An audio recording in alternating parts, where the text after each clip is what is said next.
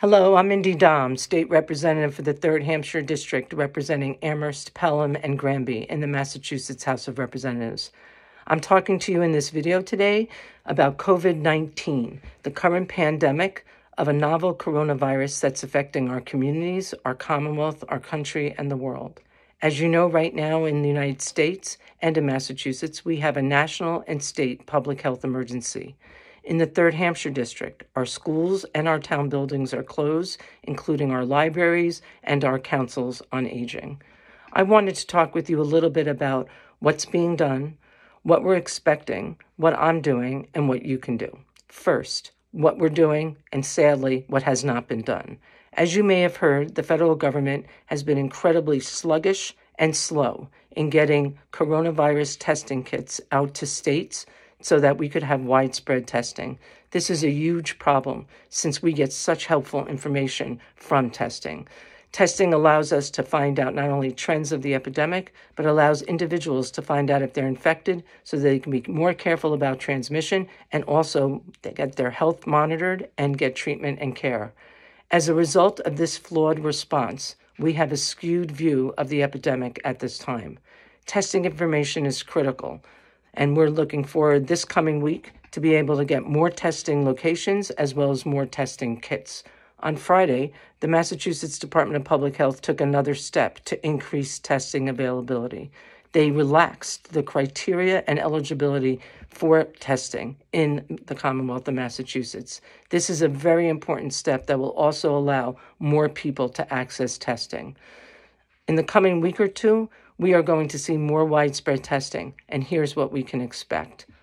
I cannot tell you what the final number will be on infections, and I can't tell you when it will be over or when it will peak. What I can tell you is it's going to get worse before it gets better, and I can urge you to prepare yourself. Increased testing means we're going to have increased information about the level of infection, and we are going to see a very large number in terms of the infections. Please don't be scared about that.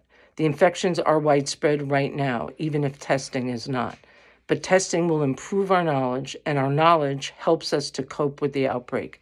It helps us to figure out what are the interventions that we need to do.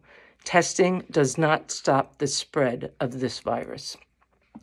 So what are we all doing? Local hospitals are preparing. Many legislators, including myself, are pushing Governor Baker to use his emergency authority in aggressive, creative, and proactive ways. I am not satisfied that his administration has been doing everything they can do to be a leader in fighting not just the epidemic, but meeting our needs.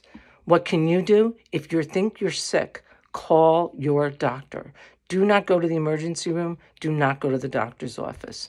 We are trying to keep the waiting rooms of both hospitals, clinics, and doctors' offices empty so that people do not get sick and that vulnerable populations don't get infected. The good news about this epidemic so far is that Mass Health announced last week that they would reimburse providers for telemedicine right away as a result of the outbreak. And many of us are pushing the Division of Insurance to expand that and require all private insurers to do so as well.